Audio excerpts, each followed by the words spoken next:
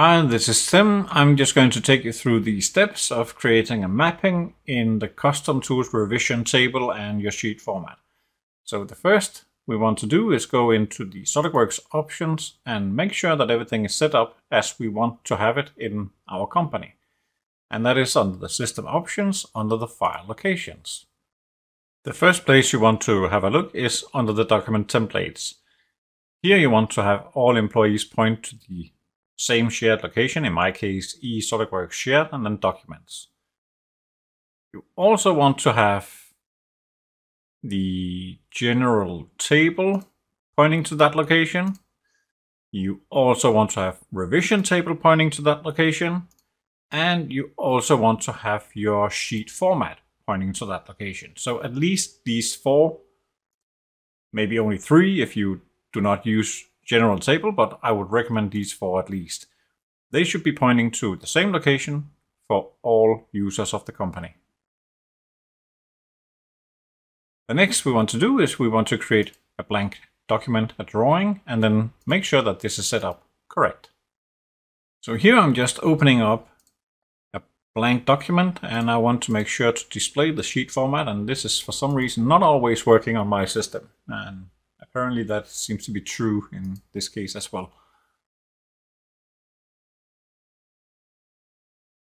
Yeah, I don't see it, so I will need to do this manually. So make sure that you have display sheet format on, obviously.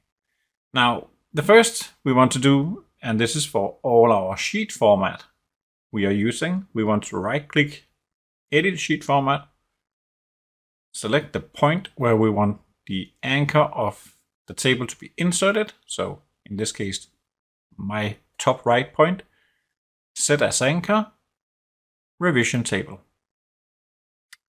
And then you can exit the sheet format, go to File, Save Sheet Format, overriding what you have already, and OK for that. So the next one is simply to do the next size drawing you have, in my case A3, apply changes, and that is going to load this sheet format and scale the drawing accordingly. Same approach as before, right click, edit sheet format, right click the anchor point, set as anchor, revision table. Exit sheet format, File, Save Sheet Format, keep the file name to override what you already have, and say yes to replace. This procedure goes for all of the sheet formats that you want to insert the revision table onto. At this point, I will close my drawing because this was just a part of my setup of my templates. So now I can open up a part file.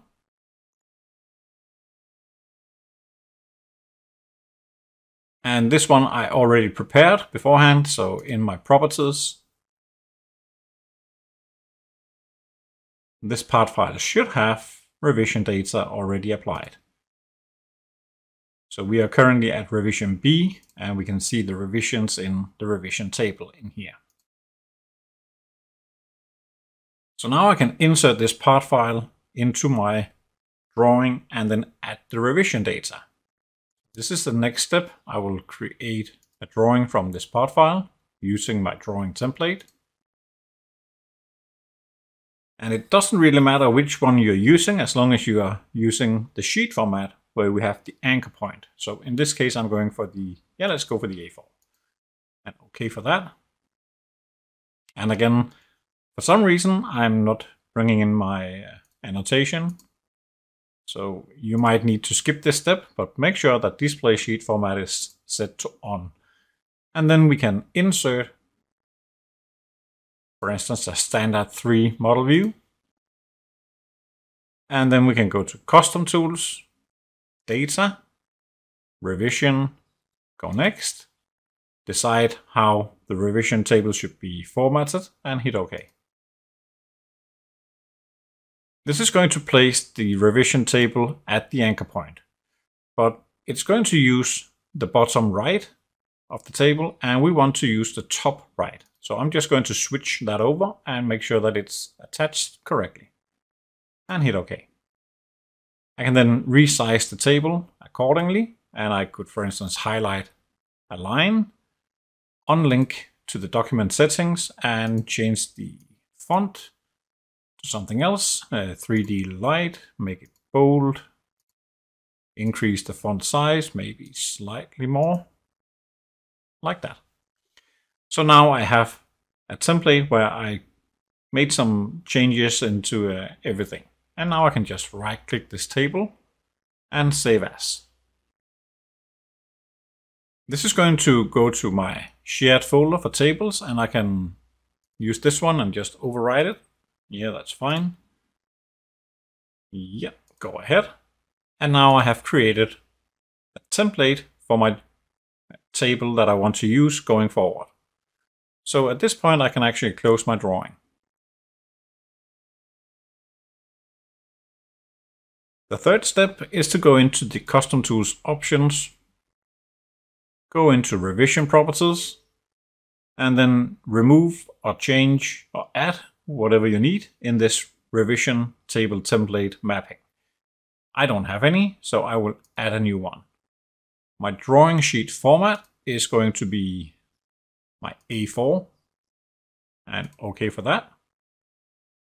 And my revision table is going to be ref demo, and OK for that. And OK to save this template as a link. I can then obviously add one more. This time the A3 I think I used. Yeah, same date. And for mapping, I want to use the same revision template. And OK.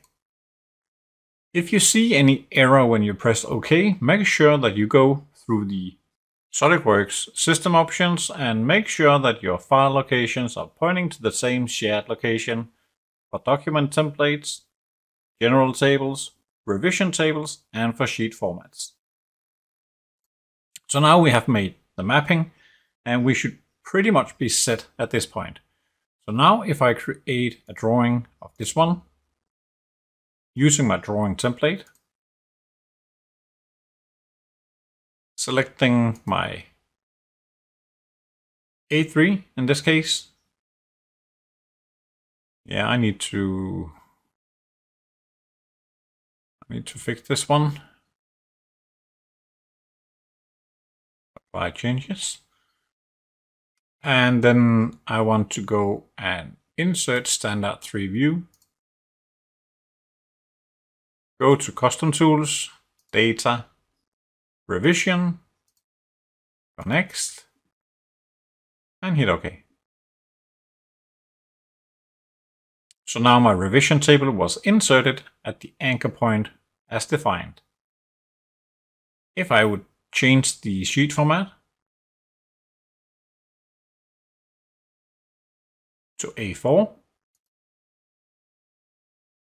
the template will obviously fit because I asked it to fit within the borders of my A4. But the table is using the format text as described in the revision template, and everything seems to be working as expected. Thank you for watching.